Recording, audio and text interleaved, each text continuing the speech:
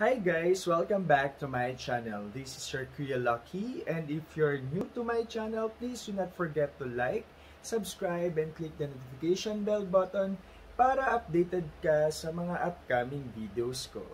I never made it, but I know what it takes. I'm motivated by a mix of emotion. Got my statement, and I'm reading it slow so I can understand it fully. Appreciate my stand and go out of this world and right on time. Oh, never in my life have I seen the sky light up like this. I'm far away from Earth and I wanna know if you exist.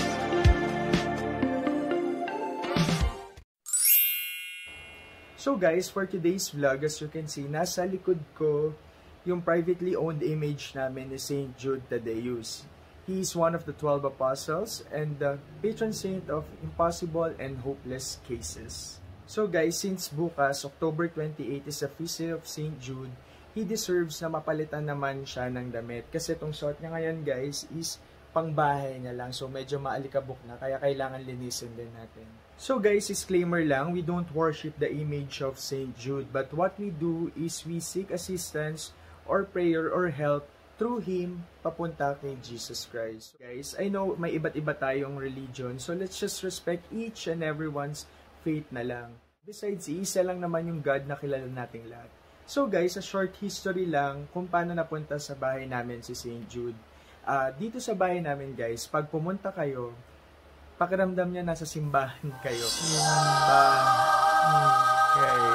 Simbahan kayo. Kasi medyo, well, hindi pala medyo, madaming santo na nandito sa paligid ng bahay namin. Pero next time ko napapakita sa inyo guys. Let's just focus to Saint Jude. Anyway, si Saint Jude is around 19 to 20 years nang nasa amin.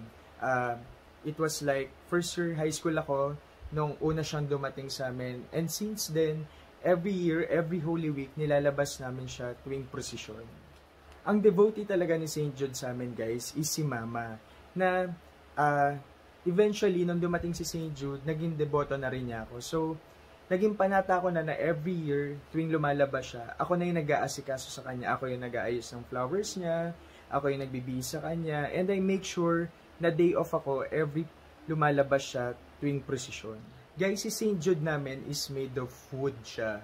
And as you can see, sobrang laki niya. Diba? Halos magka-height na kami. Well, mataas kasi yung base niya. Pero life-size image siya. Magkasing laki kami, guys. Let's start and bihisan na natin si Saint Jude. Tara, samahan niyo ako, guys.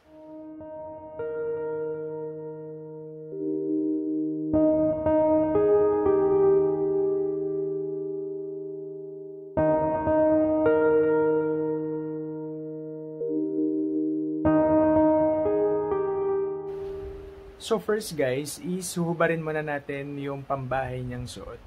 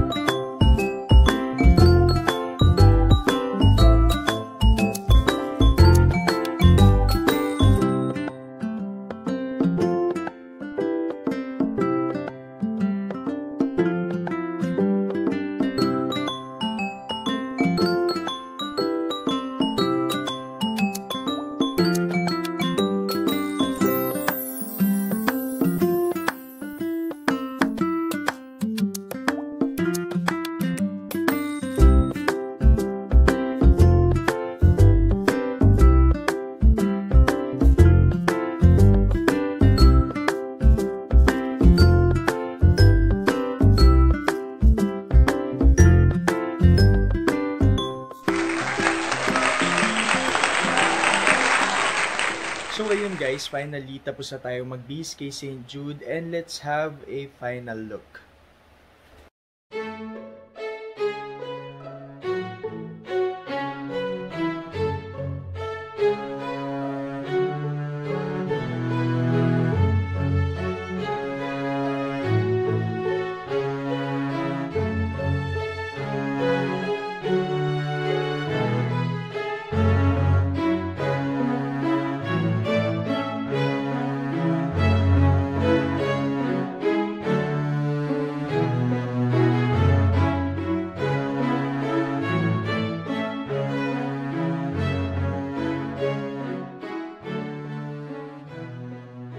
So guys, si Saint Jude, makikilala nyo siya kasi sa dibdib niya meron siyang medallion na nakasabit lagi.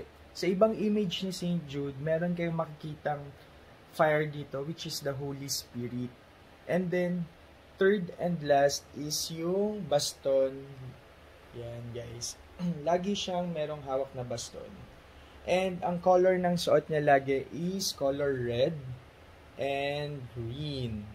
So, pag may saint kayo nakita and confused kayo kung sinong apostle siya, yun yung mga palatandaan nyo na siya ay si Saint Jude. Sometimes guys, meron ding image si Saint Jude na naka-white vestment siya and then green na cape, katulad nung kanina yung pambahay niya. Shoutout nga pala guys doon sa mga katulong ko every Holy Week na naghihila kay Saint Jude, kila Meryl, kila Trisha, kay Gibo, kay Arnel, and kay Nico, and sa kapatid niya kay Ram. Thank you. Guys, mga bata pa sila noon, pero ngayon naglalakihan na sila. So that's it for today's vlog guys. I hope meron kayong natutunan or somehow napulot na aral sa pag-aayos ko kay Saint Jude. And again, Saint Jude, advance happy fiesta. And please continue to pray for each and every one of us. And sana matapos na po itong pandemya na ito. Until my next video guys, thank you, bye!